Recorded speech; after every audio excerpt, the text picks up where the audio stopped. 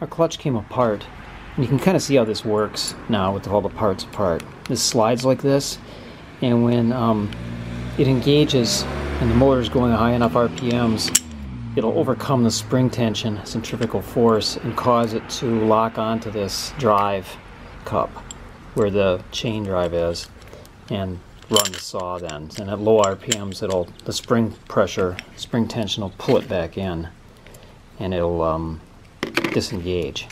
So what we have to do is put the spring back on now. Okay, I looked at the video of it before it fell apart, and the part where the spring goes, where the link is, should go opposite the off on here. So that's what I'm going to attempt to do.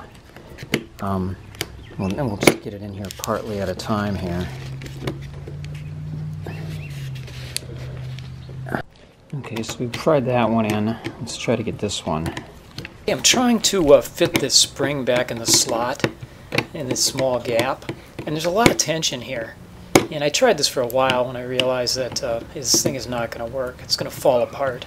So I moved on to another method, and I'll show you that next. Okay, so first we threaded it in like that.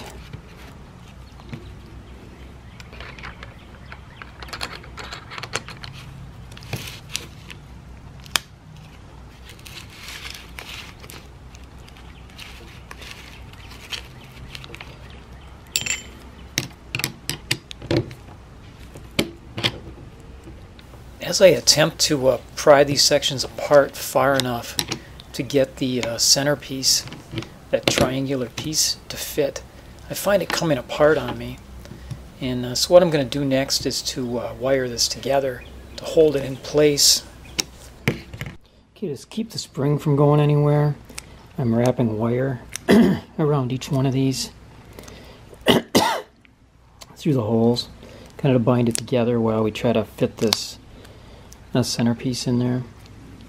So we'll repeat that another 5 times. Okay, now holding one in a vise, let's grab a vice grip pliers here and see if we can pull this out. See if we have enough power to pull this out.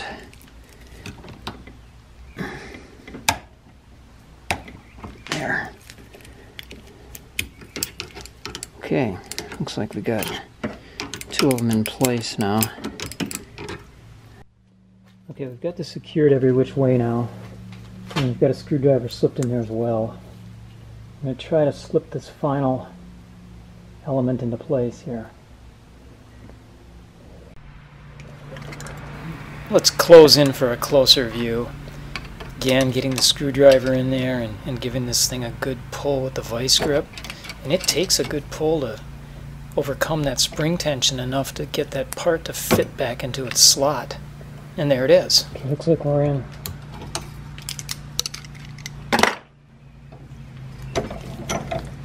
Okay, then it's off with your all your wires.